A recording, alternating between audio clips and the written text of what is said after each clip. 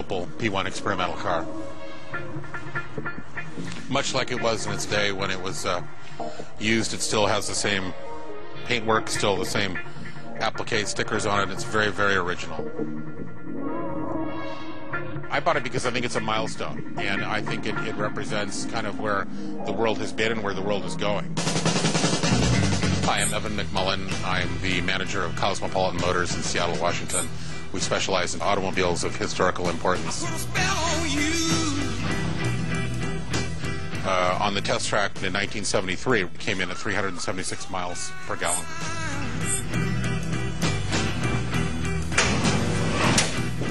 I kind of questioned it. I thought, is this really the case? Is this really something that is true? And I did a little research on it, and certainly it was documented very, very well as being the car that did achieve that. And then the more I looked at it, the more I thought, this car isn't even that special. I ain't gonna take money on. This was owned by Shell Oil Company, and it was a series of engineers who had done the work on it as part of a competition between themselves, and this was the one that finished the best. It is out of gear now, but it's still pretty dead. Any gas in the tube up there? Well, that's enough gas to drive it 10 miles. Oh, okay. I thought it was very representative of ingenuity at the time, and a little bit disappointing when you consider that the OPEC crisis initially happened in 1973, really when this car was being formulated by these engineers, and here it is another 15 years later, or excuse me, 25 years later, and we've still not been able to, 35 years later, come up with anything any better. You go back to Henry Ford's original creation, and it got 20 miles to the gallon easily. Here we are in 2008, and we're not able to achieve an average of 30 miles to the gallon in the United States. Certainly worldwide, it's maybe that, but not a lot better. Here's a car that got 10 times that much in someone's spare time in their garage. Why is it so impossible for us to achieve something like that today?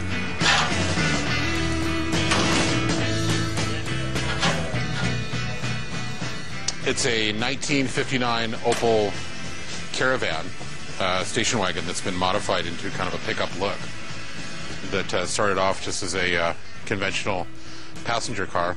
A modified drive system and a heating system to vaporize the fuel, ultra insulated and made quite lightweight, but still weighing in at 2,500 pounds. 2,500 pounds? Yeah. Which is not very light for a... It's not light at all, yeah.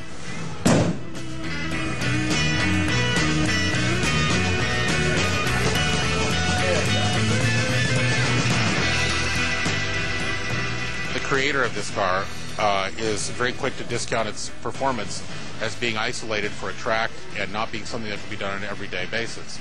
But I still think there's many things that can be learned from this car, even if there are only a few things that you can apply to a current modern car with all the conveniences that you would want. But what it does have is the ability to get tenfold the mileage that we're normally getting now. So certainly we could expect to achieve 100 miles per gallon, I would think. So the first thought that most people have is this really can't be true. And the next thought is sometimes a little bit of anger, that they're frustrated that there hasn't been more done from industry and from government to try to enforce this kind of research.